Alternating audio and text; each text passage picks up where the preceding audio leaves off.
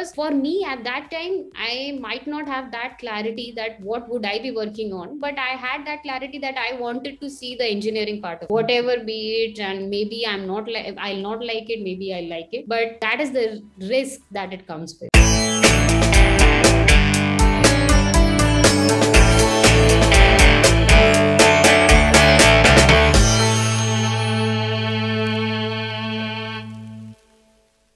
Yeah, that is so true. I think that's the risk that you have to take. But most of the times, and I have felt that at least for me, it's been 10 on 10, that the risk that I have taken have been fruitful for me. It's been generally, it's harder to convince the other people around it. What's your mental perception around it and how do you want to do it? But once you do it, you become the trendsetter for other people. Yeah, and it generally requires a leap of faith that you have to take, that yes, this is something that I want to do and I want to explore. And I should not have regrets that I didn't try it or maybe I didn't give it enough thought. So yeah. Correct. As maybe I've mentioned it earlier, but the culture right now does not require, so maybe tomorrow if I want to switch back to data science or whatever, they are not requiring me that you should have a degree or whatever. You should have the domain knowledge, you should have the right skill set, and you should above all, you should have the zeal, you should have the interest to pursue that domain. I feel that should be good enough. Yeah, exactly. I think what company is exactly looking for to get their work done.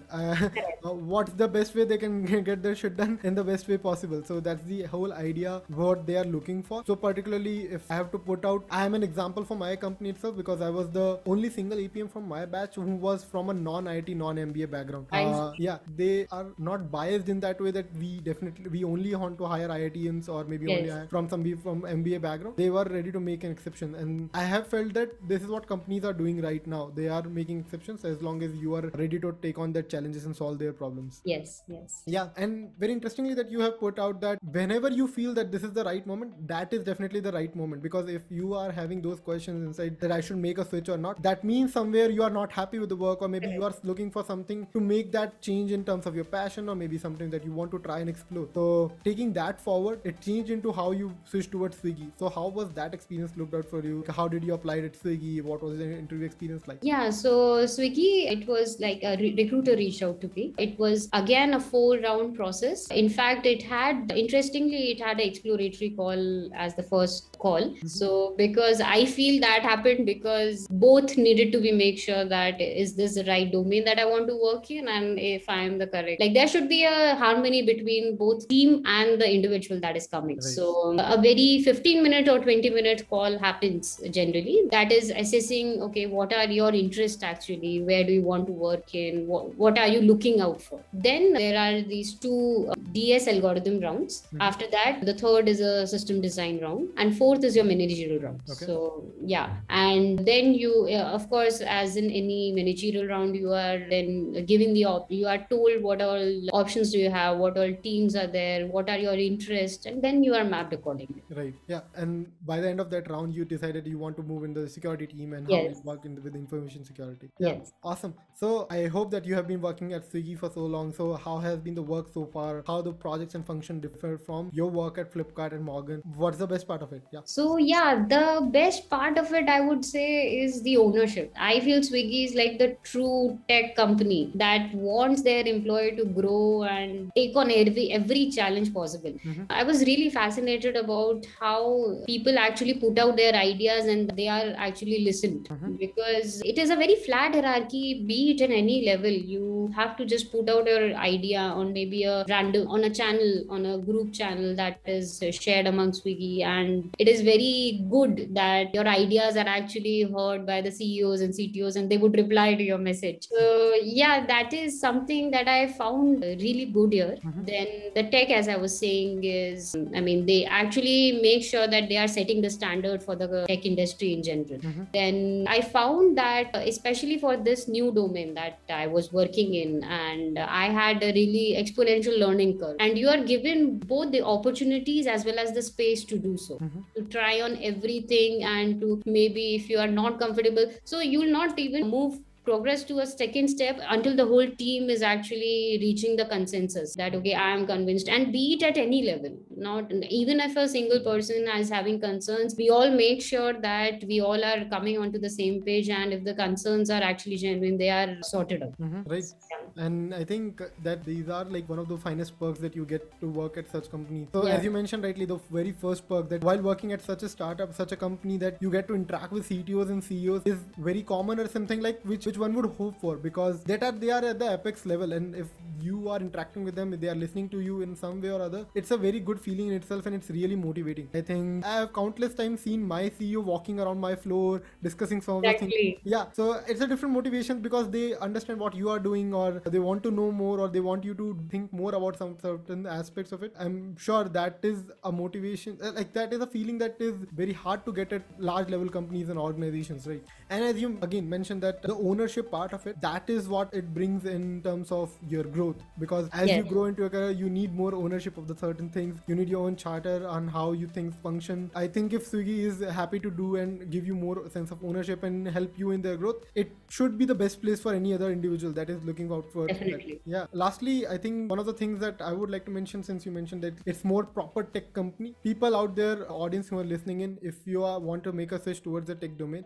just to mention out there that Newton School has offered a full stack development course where you get to learn full stack development from scratch. This is a zero upfront fee course that you don't have to pay any fee upfront, and you can check out all the things in the description box below. So the links and information is available. They are starting with a new batch soon. You can check that out. It's a very interesting course. You get to learn and experience a lot of different things. You get to work on a multiple set of projects. You are exposed to multiple companies in the product based and service based domain that are ready to hire you and give you awesome packages. So yeah, check that link in the description box below. And continuing to that, Ayushi, I wanted to understand, it's been so much time, but what are the typical resources that generally you follow or work towards? Something like to prepare for your different DSA rounds, or maybe something around your system design rounds, or I'm not sure, for managerial rounds as well. What are the different resources that you follow? Yeah, so actually with this tech boom and the internet availability that is everywhere, there are large amount of resources out there. I mean, if I think of the time when I joined the college for the first time, I remember there were just one or two resources and maybe coding platforms where people used to go and try out stuff. Now there are too many platforms. I won't call out any one, but there are, at least in India, there are the Geeks for Geeks, and LeetCode is also very famous, which gives you a particular set of problems. Then there is Interview.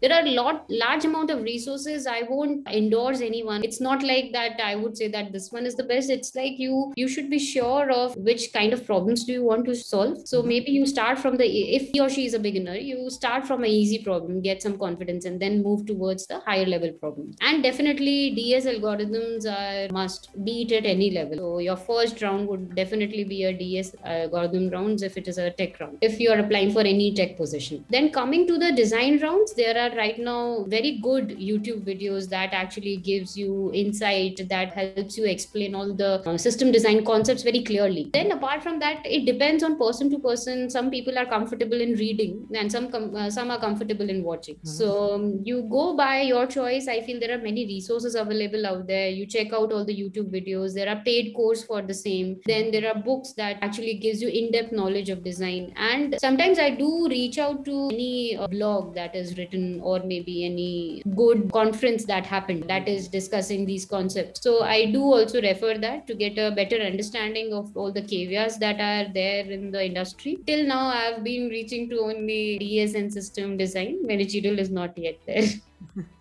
Yeah. Thank you so much. I think that gives a whole lot of horizon to explain, like, you should do your own research and find out what are the resources that works best for you, looks and solves your problem. I think, and it's an addition that I have at least gone through a couple of tech blogs that Swiggy has written. So yeah, you can read out the blogs that are written by a lot of different companies out there. So I think there are blogs by Dunzo team, and there are blogs by different other companies that are providing different services. So they have written different tech blogs and different blogs about their products and how they have designed certain thing, or how they have solutionized different things. You can also learn that. I think one of the last questions that I want to ask is around what should one expect, or what should one be more careful about cracking into these interviews, or maybe moving towards companies like Flipkart, Swiggy or Morgan. What would be your advice to them? Sure. The thing that I found actually common in all these three were they actually pay attention towards not only your technical skills but the culture as well. They are very particular about about their culture. So I feel for the technical ones, as we have already discussed, you should be prepared on the DS algo, your problem solving skills, your design skills if you are applying for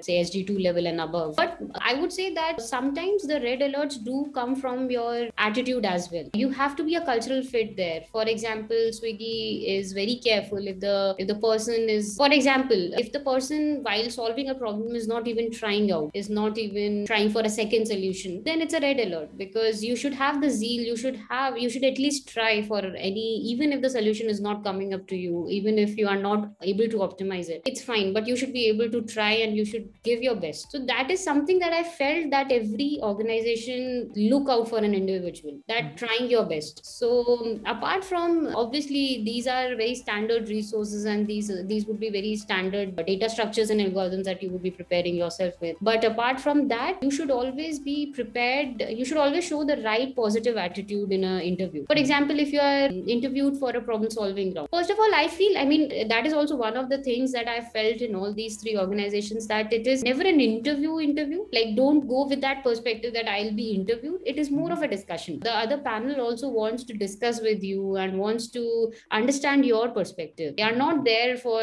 judging you. So just go with a free mind and try interacting with the panel. Try speaking out your thoughts. That helps a lot. And for example, you want to say optimize a solution, but you are not getting the right way. If you are speaking out your thoughts, maybe the panel would drop some hints and you can reach to a solution. Right. So apart from the technical, as I've already mentioned, the cultural fit is also important. So I would want to point this out, that people should always be coming with the right attitude, putting their best efforts in the interview. Yeah, that is so true. I definitely agree what all the points that Ayushi has laid out, and definitely you should look out for understanding what the culture is asked, because I have seen multiple times the company is very respectful about their culture, and after maybe you have all the skills and all the things that you are looking for, but if the culture is not making sense and it's not a mutual agreement, then you might not get selected. So yeah, you should work on your attitude, your problem solving in that way that is aligned with their culture and their scenarios. With this, we come to the end of this podcast. Thank you so much, Ayushi, for sharing all of these amazing information for us.